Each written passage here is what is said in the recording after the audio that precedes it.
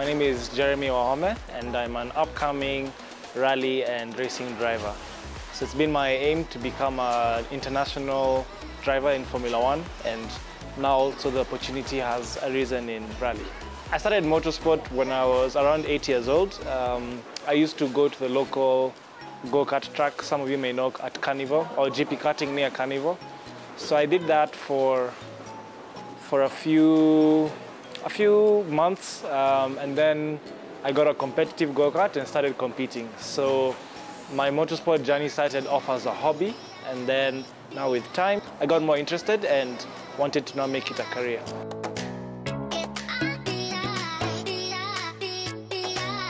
Any form of motorsport where you're given free reins of a car and you're trying to push it to the limit, that's what I enjoy the most, and also pushing myself. So every scenario, every challenge is different. So being able to maximize the best of my ability and the best of the car's potential, when you get that balance right, it's a very satisfying and fulfilling quest, if I can put it that way.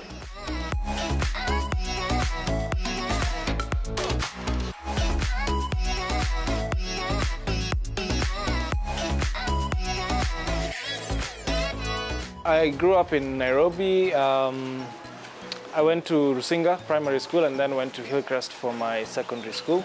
Growing up was okay. I was a very sporty person and also quite okay on the academic side as well. So I balanced both, and I enjoyed sports in general. So each term would play a different sport in school, and I enjoyed all sports, and I particularly used to do a lot of swimming.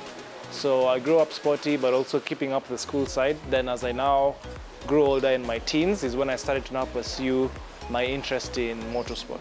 So as I kept going on with my go-karting in Kenya, I now started following Formula One online and watching the races. And that's when now my love for the sport started growing. And I remember I was with a friend of mine and we both were like, okay, there's no Kenyans in this sport. Maybe we should try and be the first Kenyan. It was a very innocent ambition, but now 7-8 years later, the journey has kept going. So I now started taking steps, which meant racing abroad. I moved to the UK to do my Form 5 and 6, but I was doing that concurrently with being in school at the same time. So I still did my high school, my A-levels and my university, whilst I was also racing in the UK and in Asia together. When I started go-karting, it was more of a hobby that I did every couple of weekends, once a weekend. So then there wasn't much of a conflict with school.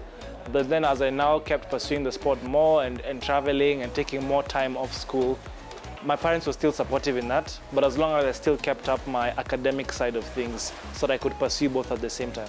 So from that point of view, I was very privileged that I had parents who were supportive and they didn't shy away from it being, let's say, a dangerous sport or a foreign sport. And even now, when I started racing in the UK, they were supportive in finding me a school also abroad so that I could keep my studies and race at the same time.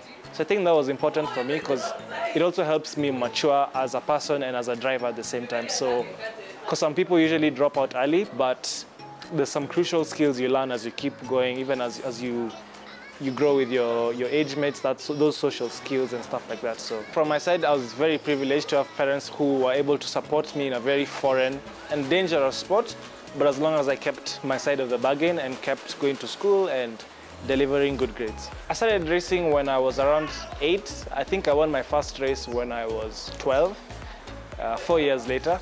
And that's actually when I was like, oh, I can win races, and I liked the feeling and I started getting more competitive.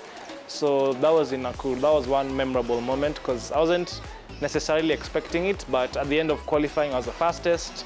Then now that was my first time starting a race fast, and I won the first heat and the second heat and the third heat and eventually the final. So for me, that was a big day in solidifying my dream for I can actually do this, and it now kick-started the rest of the steps towards making this a career.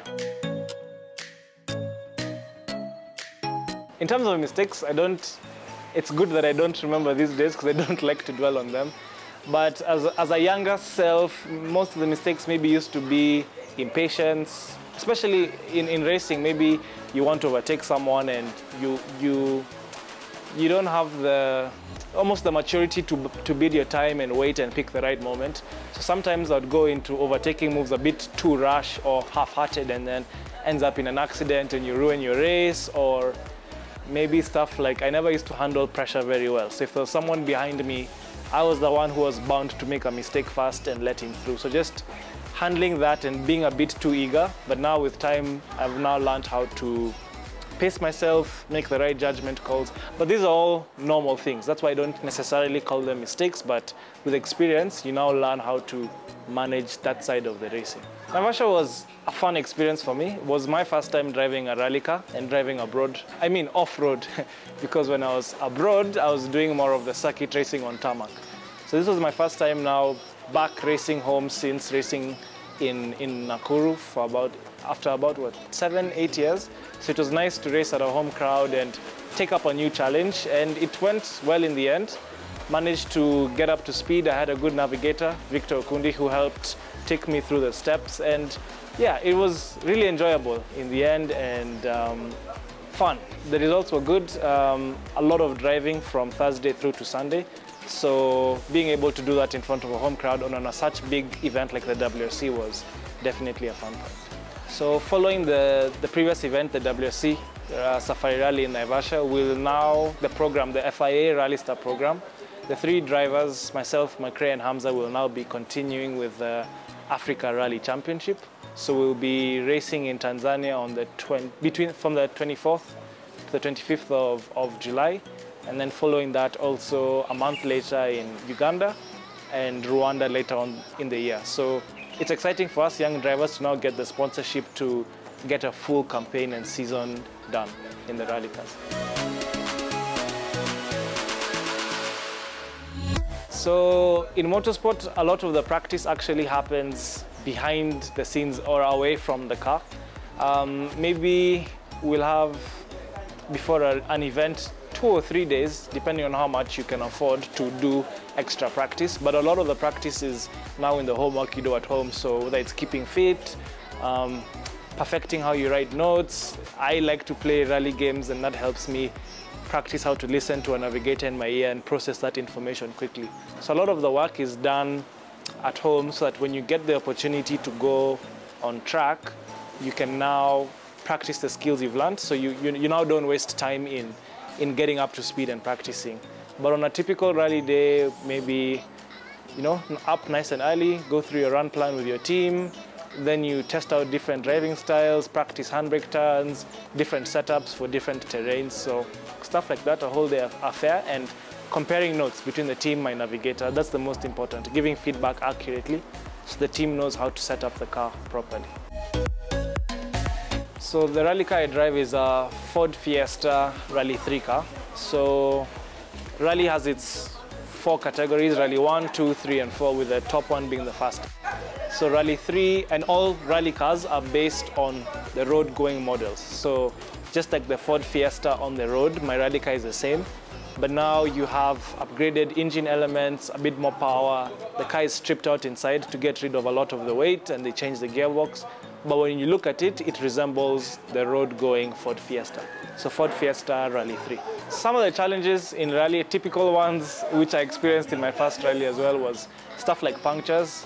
One of the stages was very rocky and stones on the sides of the course. So if you go slightly off, some of them you may not even be able to avoid, but we ended up getting 2 punctures. One we got on stage, one we got once the stage had ended, luckily. But you're now in the heat of the moment. You and your navigator get out and you're trying to change a tire in the heat of the moment. And our car had also switched off. So in that heat of the moment, you're trying to figure out, and it's a new car as well, how do I restart the car?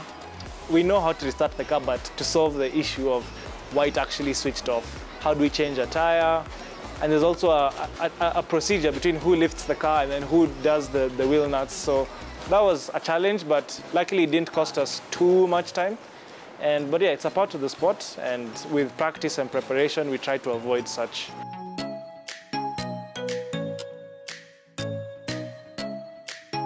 My dreams are solely on motorsport.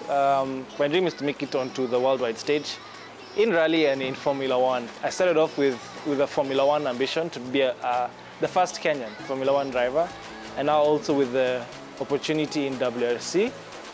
That's also another aim I would like to pursue, and if I get both, then I'll be super happy. But most of all is to be able to promote African motorsport and to put African drivers on the map. So whichever field that happens in, that remains the top goal.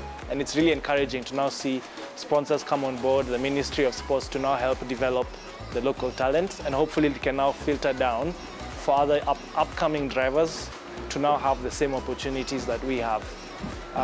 So yeah, hopefully the rally is here for the next 5 years. So hopefully by the time that particular contract is over, we may have a Kenyan in the form of me be one of the drivers.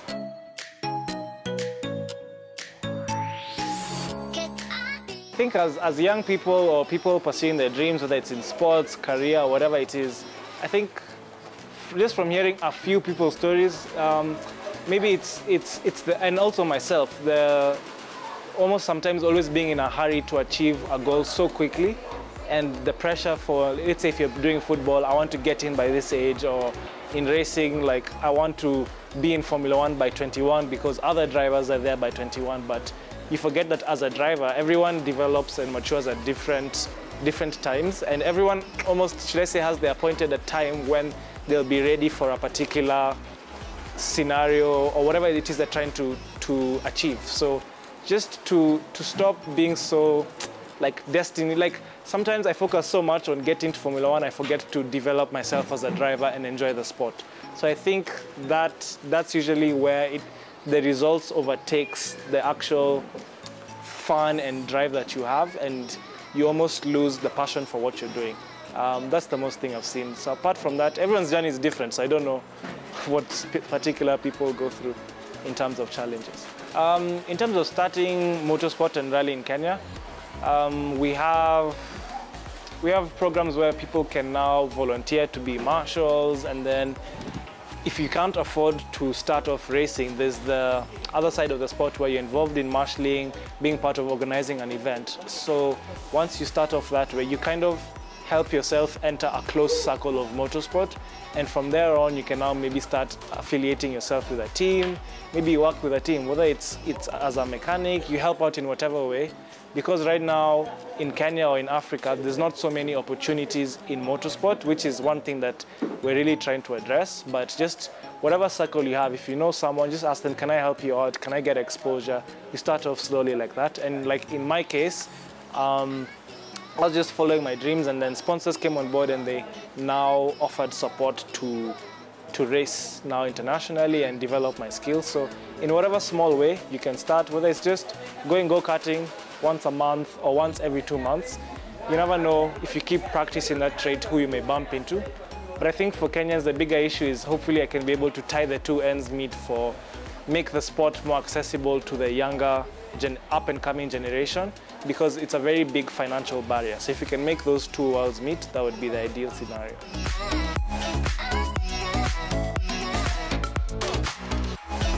So in terms of people I look up in the sport, I grew up watching Lewis Hamilton and seeing him achieve his records, win championships. So that's who I always had in mind to emulate and hopefully race against. And also in another motorsport field, MotoGP, I admire the way Marc Marquez races and his aggression and his overtakes. So those two people in the motorsport world are good examples I have for myself.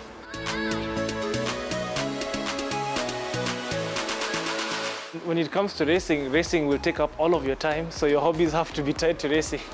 But aside from that, I enjoy sports in general. So whether it's playing squash with friends or basketball, and even just following sports, I can sit down and watch NBA matches. Football, not so much, but I generally try to keep tabs with all forms of sports around the world.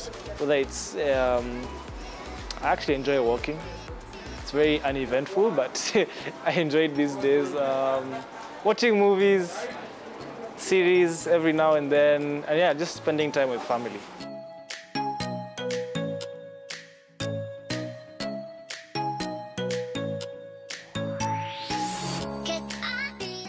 I've always been a Ferrari fan, road cars, but in terms of bringing it back home. We don't drive Ferraris here yet. I want to give you a very lame answer and say comfort. What if a car is comfortable and has like a good music system or something? We have too many potholes. Up until recently, my racing was funded by my family, but it's only up until now where we've started to get brands coming in to support sports, which is really encouraging because motorsport especially is a very financially dependent sport and has a very high barrier to entry. Whether you're racing go-karts of cars, it requires a lot of investment. So it's nice to have sponsors who are coming in and supporting a sport, especially young drivers. You don't usually see young people engaging in rally and stuff like that. So it's nice to see sponsors come on board. And I think that's the bigger push for the future, so that we can have more sponsors come in more sports and activities, whether it's basketball, netball, hockey. I used to love hockey in school. So it will be nice to see all these sports developing. But yeah, working with them is nice. They offer a lot of support, like flights, equipment, getting cars, just from what we've benefited on the rally program. So to have more like that is definitely the goal across all sports boards.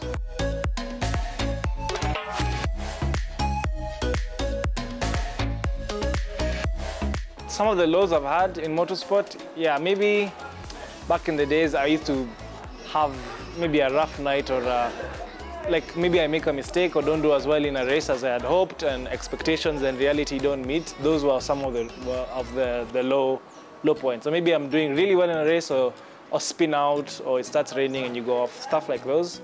But these days, not so moved by results at the end of the day.